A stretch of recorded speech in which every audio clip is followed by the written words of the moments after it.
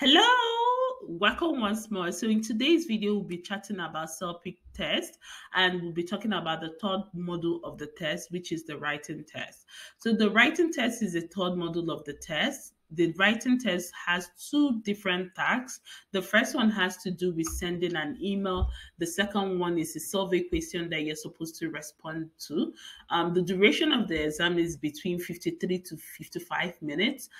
One of the exams will be 27 minutes, the other one will be 26. This information is based on when I wrote the test. I don't know if it has changed, so you might have to check while you're practicing if the time frame has changed. There are four rubrics that are similar to the speaking test, which are used to judge your performance and to grade your scores. I will talk about this in the next slide. So the four rubrics are: one, content.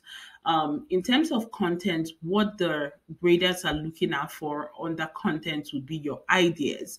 So say for instance, you have a survey question where you're talking about the fact that the educational system of schools need to be reviewed and updated yearly. So you're supporting that survey in terms of you're supporting the notion that they should go ahead and review the educational syllabus yearly. Now, in the first point where you're talking about this, you might talk about you can give a general overview of what it is and the reason why you think it should be done. In the second paragraph, you can talk about the fact that in addition to reviewing and updating the syllabus for schools, you can talk about the fact that teachers need to be giving resources and also financial aid for them to go for professional development in order to meet up with this updates yearly. So you see, those are two different points which you can bring together, because you're going to, for every point, you're going to give us supporting details to tell us this is what my point is, and this is why I'm saying this. So there are two different points. You can't mumble up the fact that you're saying, oh, educational system needs to be changed. Oh, teachers need to be trained. Oh, the students need to be provided with resources at the library in addition to updating the syllabus. You see, those are 3 points which you can add together in one paragraph. So they have to be 3 separate paragraphs, and you need to include the supporting details. So think about it as this is, I'll give you an example. So I'm going to talk about this bottle. So how do I describe this bottle? I will give a general overview of this bottle and then give supporting evidence of why I love this bottle as a drinking bottle, right? And then in the next paragraph, I might be comparing, because it has to do with the survey, I might be comparing this bottle to the general bottle that we usually buy from companies that are already pre-packaged. So why would you prefer the pre-packaged bottle from this bottle? I don't know if this is making sense, but this is how I thought about it. In terms of content, you need to think about your ideas. You need to have supporting details for the ideas that you have. For every idea, it has to be under one paragraph, the second idea in another paragraph. And in organizing your ideas, you need to use transitions. So you have to use words like firstly, however, nevertheless. There's so many transitions that you can use, but that would also direct your grader to follow your line of thought. So your transitions are helping us to connect the first idea to the second idea to the third idea. So that would be all for the content. In terms of vocabulary, you need to try to use diverse vocabulary. So instead of saying, I am happy in one paragraph, and then saying she is happy in the second paragraph, I would rather use I am elated and then use I am happy in the second paragraph. So this is just an instance to say, try to diversify your vocabulary and try not to repeat the exact word that you're given on the question prompts for every question you're given. Try to show that you have diverse vocabulary. You can interact in different environments with different audience, or you can even communicate coherently in English language, because that's what they are going to be testing you on. So you can also take some time out to learn about sentence structures. You can learn about simple sentence, compound sentence. You need to learn about sentence structure, learn phrases. I think some of the resources that is available on the CELPIP website, they even have where they have descriptions where they provide a word and they will give you like the synonym, like another word you can use in place of that word. In terms of vocabulary, I think the CELPIC exam provides the spell check when you're typing in the writing test. I'm not really sure. Maybe you have to double check on this, but I think the spell check is provided. As of when I wrote, I can't remember all the full details. The third thing to think about is your readability. So this has to do with your spelling, your punctuations, your transitions. Very, very, very, very important. So you might have to take some time out to learn when should you put a comma, when should it be a period, when should it be a semicolon, when should you stop a sentence and start a new one. You need to just learn how to write better, and not just write better, but write in such a way that it makes it easier for your grader to be able to read, understand, and make sure that the content of what you're writing has coherence as well. And then the final thing, and this is also one of the most important things, is to make sure that you are fulfilling the tasks that you're required. So there's a word count limit for every test. Make sure you're within the word count limit. Don't try to exceed the word count limit. Just try to be within the word count limit exactly if possible. Because if you're not within the word count limit, your some points will be deducted from you. And if you are way above the word count limit, some points would also be really, deducted from you. And make sure that every point you're providing has relevance to the question you're being asked. The tone is also important. So if you're writing an email to a friend, it will be more like a friendly tone that you'll be using in that instance. But if you're writing an email to your boss, we would expect the language, the tone, the vocabulary to be a bit more formal, because you're writing, it has to do with a formal email that you're writing to your boss. All right, we'll move ahead. So my general tips in terms of the writing test is try to outline. So this would be your rough draft. You can use the scrap paper that you're being given at that day during the test to just quickly draft out like ideas. It doesn't have to be full ideas. Just take notes immediately, draft out idea, have that outline, because that outline will help you. And once you have your outline, you can just go ahead to fill in the gaps and develop your points. And also, I think that the reason why I prefer the guide is so you don't forget things, because it's so easy. You're under exam pressure and tension, you can easily forget things. Or if you're having like anxiety, it might be so easy to forget some things that you know ordinarily, right? So it might be easier to just have a rough draft, like a sketch where you have ideas of what you want to develop in the work. And then once you have that, just go ahead and start answering your questions, because you wouldn't have time. So I would say spend like 2 minutes to do your rough draft, spend like 5 minutes developing it, and then spend another 5 minutes, depending on how much time you have, to fill in the gap of the missing details. You can spend like 4 minutes, 5 minutes reviewing the information to see if you have all the details that you need. Spend some time more to look at your spelling, punctuations. Give yourself time after writing the test, like give yourself at least 4 minutes to go through the test over and over again, to make sure that you're covering every task and every requirement for that question. All right, remember that you have to include a purpose statement and a concluding statement. So when you're writing an email, you need to say, Dear, I'll use my name, Dear Chidima. You can say, I hope this email finds you well. Or you can just go, Hey Chidima, how are you? Depending on the uh on the type of email that you're writing. But say, for instance, I'm writing to myself, I would say, Dear Chidema, I hope this email finds you well. I am currently writing this email to invite you to my book launch. So my purpose statement has to be there at the beginning, because you want the reader and you want your grader to know what you're writing about. And also, when you're done writing, you need to have a concluding sentence. You don't just finish writing and just stop there. You need to have a concluding statement, and you need to have a purpose statement. Remember, support all ideas with details. Not just write one idea and leave it that way. Always provide supporting details.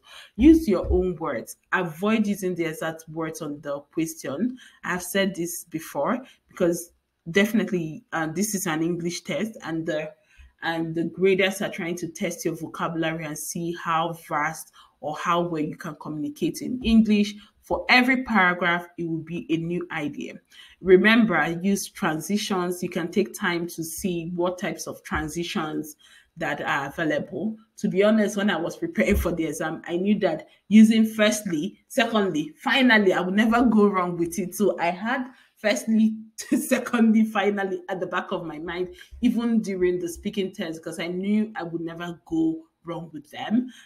You can also diversify and use different transitions aside from firstly, secondly, and you can use however, nevertheless, but you can also take time to research on transitions. Practice with the transitions that you're more comfortable with. That way, on the exam day, it will be easier for you. Always remember the audience and the purpose of writing, and don't deviate from the purpose of writing to talk about something else. Attend both the Target 5 and the 9 Plus webinars. The reason why I said it is the Target 5 webinars will provide you with information on how to structure an email or how to structure the survey questions.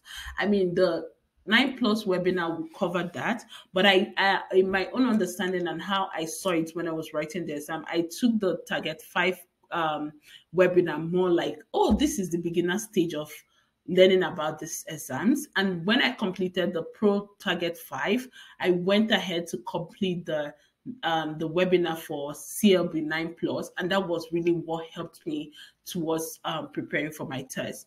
Remember, always use the performance standard and can do statement to practice.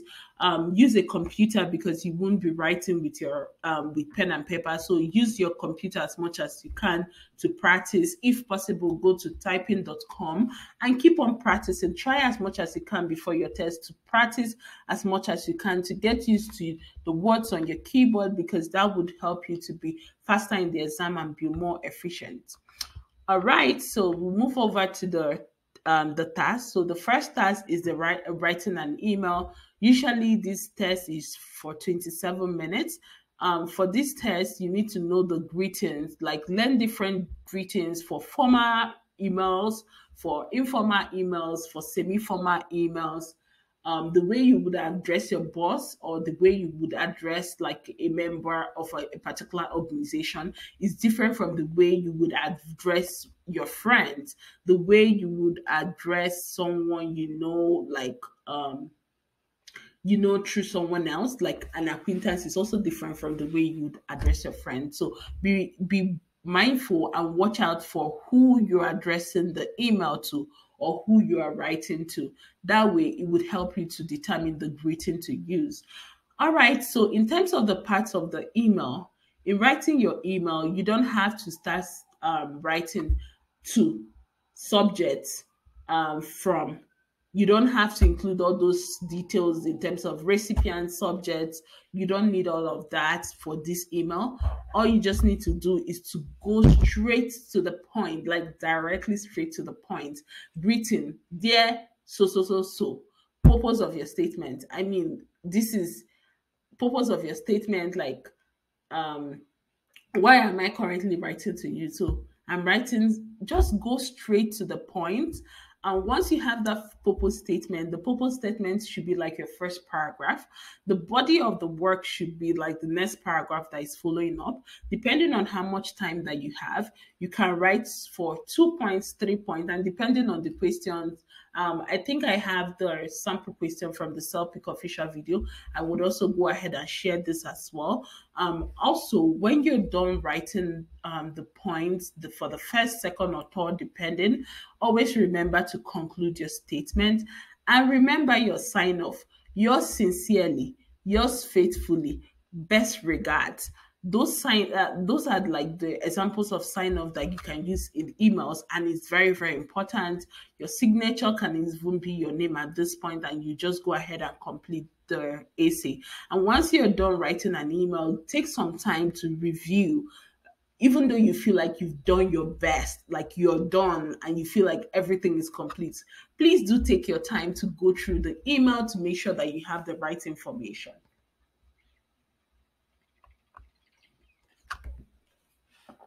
All right, so this is an example of what the CELPIP task 1 looks like. So you see here that they are saying you are an elementary school teacher. There is a famous writer who lives near your school. So that's like an idea of what they need you to write. And then here they're saying in about 150 to 200 words. So you see, that's the word count that I talked about earlier. So your essay, your email has to be between 150 to 200 words. Please don't try to go beyond 200 words, and don't try to write lower than 150 words because you will lose mark for this. And then write to this writer and invite them to speak to the children in your class. Your message must meet the following points. Now you see this part here is the test requirement of what the examiner is expecting to see from you. An introduction to the school and your class. So this will be your purpose statement. This should come immediately after the greeting.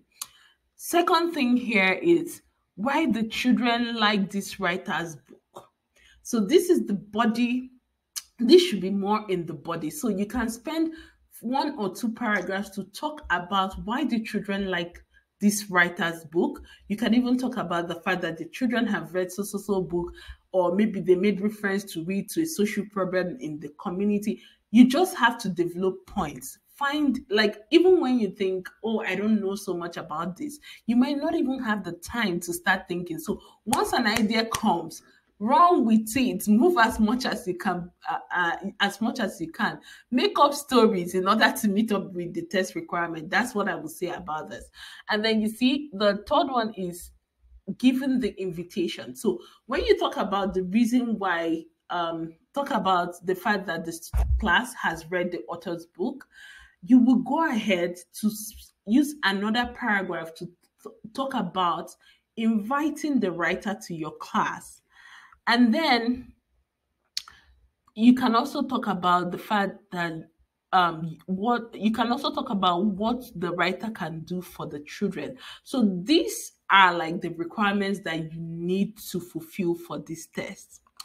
All right, I'll move over to the second task, which is responding to a survey question.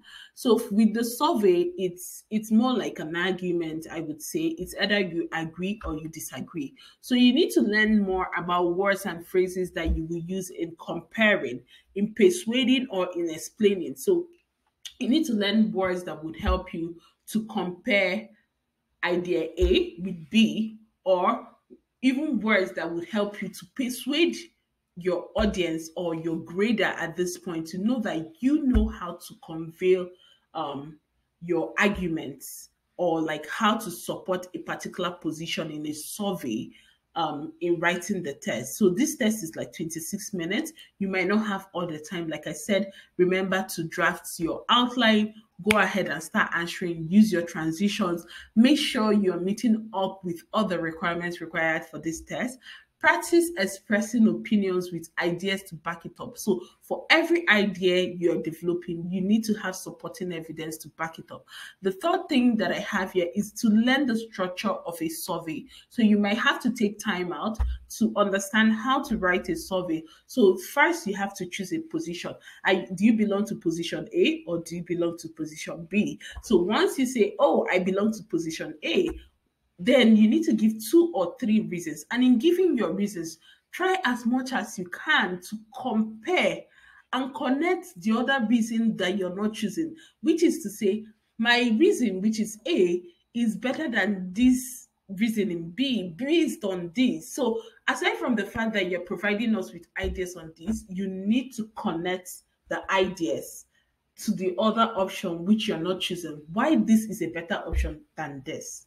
All right, so start every new paragraph with every reason. I've said this and I kind of emphasize it. Don't mump up ideas together. Every paragraph needs to have a separate paragraph. Always have supporting details. And then when you're done, use one sentence to summarize your responses. I do apologize. I do have a typo here. This should be proofread your test. So remember to proofread, proofread, proofread, proofread. In fact, I'm even guilty of the proofreading because I forgot to proofread again before I went ahead to record. I was in a hurry, but that's not an excuse. But remember to proofread your test. So I also wanted to say this information here is not from me. It's also from the YouTube channel of CELPIP test. I got this while I was preparing for the test. All right.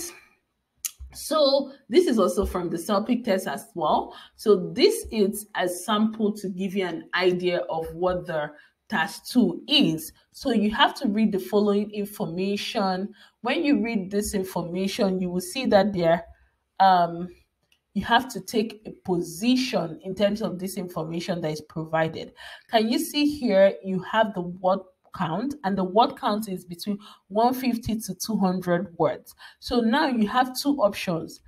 When you are choosing, in starting your survey, you will tell us the point that you have chose. If you chose option A, you need to briefly highlight you have chosen option A based on the following before you go ahead. That way, your grader will know which option that you have chosen. And these are your supporting points. So for every idea, have the supporting information to back it up. All right, I think this is the end of the writing test. I wish you guys all the best. Remember to get in as much practice as you can. If you are not conversant with typing with your keyboard or typing in general, use typing applications such as Mavis Beacon, typing.com. There are so many resources online that are free that you can always use to prepare for the CELPIP exams.